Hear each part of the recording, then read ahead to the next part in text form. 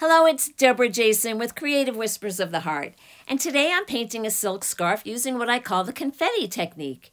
Here are the inks I'm using, and I'm painting on an 11-inch by 60-inch silk scarf.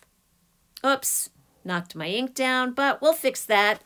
I'm using 91% isopropyl alcohol, dipping my brush in a little glass of alcohol on the side, checking both layers, and just swirling it around to create a circle. Now I'm going to fix that I'm going to fix that little mistake there so it's not a mistake anymore. Dip my brush in alcohol and create a little amethyst circle. Now I'm going to switch colors, but my sailboat blue doesn't want to cooperate. I'm going to switch to patina. Oh, another mistake. But you'll see it's easily fixable with some alcohol, some more ink, and that mistake is no longer a mistake. It's a nice circle.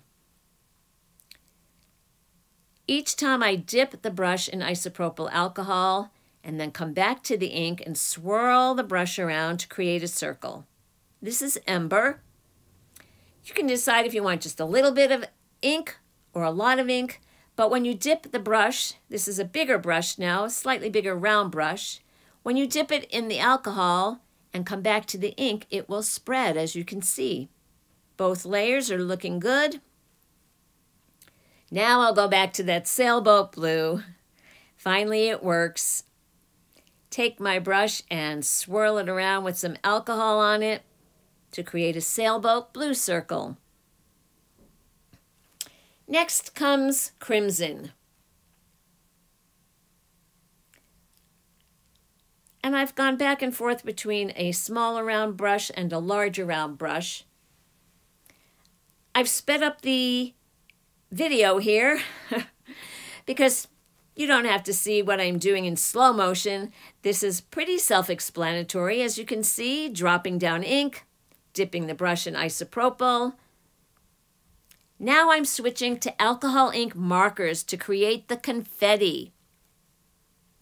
I have taken the scarf and it's now a single layer. It's no longer folded, and I'm just taking my marker, and you can see I'm just dabbing it down on the silk. There's a thin tip and a broad tip to each of these markers, and I go back and forth between which tip I use.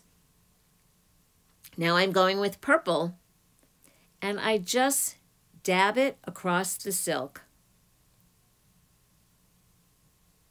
To me, it looks like confetti, so that's why I'm calling it the confetti technique. You can see here it is, the baby blue and the purple. Now I've sped this up again, so I'm quickly going through, adding green and red, yellow. I do dab the hem so that the hem actually has some confetti on it as well. And I just go through the whole piece of silk, dabbing it with the markers, not adding any alcohol. And here's the final piece, an alcohol ink silk scarf done in what I call the confetti technique. If you enjoyed this video, I hope you'll give this technique a try. And of course, as always, feel free to comment below, share the video with your friends, and if you haven't already, please don't forget to subscribe to my channel.